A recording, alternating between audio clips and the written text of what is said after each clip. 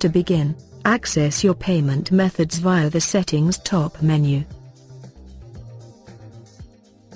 The Payment Methods page is made up of a left menu panel, where you can add or monitor available methods, and a right panel where you can edit each selected method. You can see here a list of pre-selected methods I have already added, and a button to add a brand new method.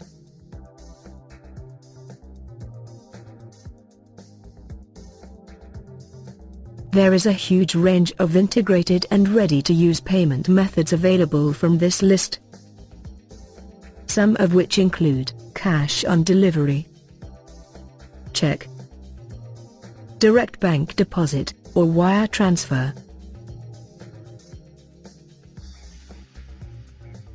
and a fully certified PayPal integration, with PayPal Standard, Express, and Payments Direct.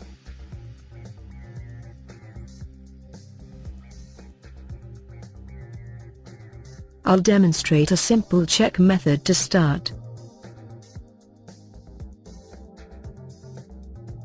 You can see the information required for this method is fairly straightforward, mainly consisting of the text to customize successful or declined payments. At the base of each method, you will see the gateway-specific options, which are unique to each payment type. For example, in check you see it requires a mailing address to send the check to.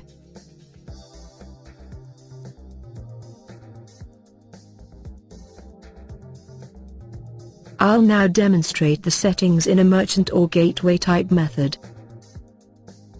The main differences here is the ability to define accepted card types and enable surcharges for each.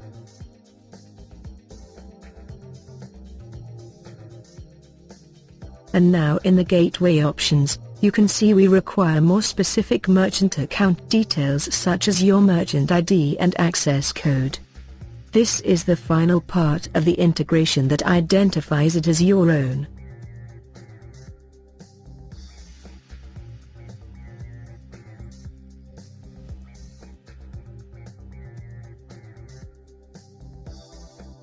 You also are provided with an offline credit card processing method. This is very helpful for the retailer with an EFTPOS terminal and no real-time account. All card data is encrypted and then deleted entirely after your successful charge.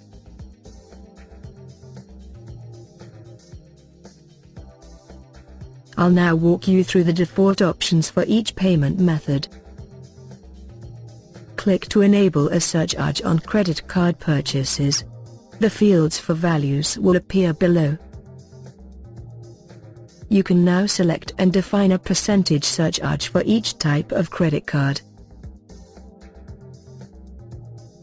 Purchases using an Amex card on the checkout for this payment method will now have a 2% surcharge to the final total. A method title will appear as an option in the Payment Methods drop-down menu in the checkout. Make it clear and short. The description should be a short phrase or sentence to more clearly define the payment method. Often it will list the available card types, any surcharges and the bank name or logo. The result page title will appear at the top of a successful payment result page in bold. You can write any following details of a purchase directly below the title. Often this might be a longer thank you with instructions on what to do thereafter. The dynamic fields to the left will help draw more personalized information to your page.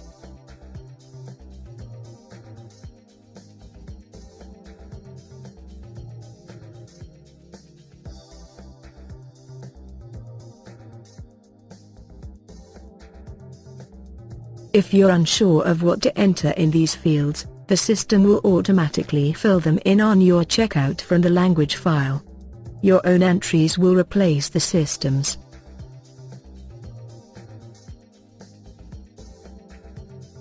The same goes for the payment error result page texts.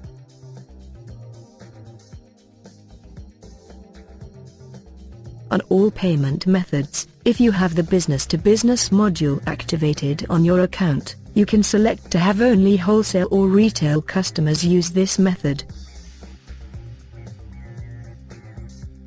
Now viewing the successful result page, you can see the title and description that you have entered from the payment method settings.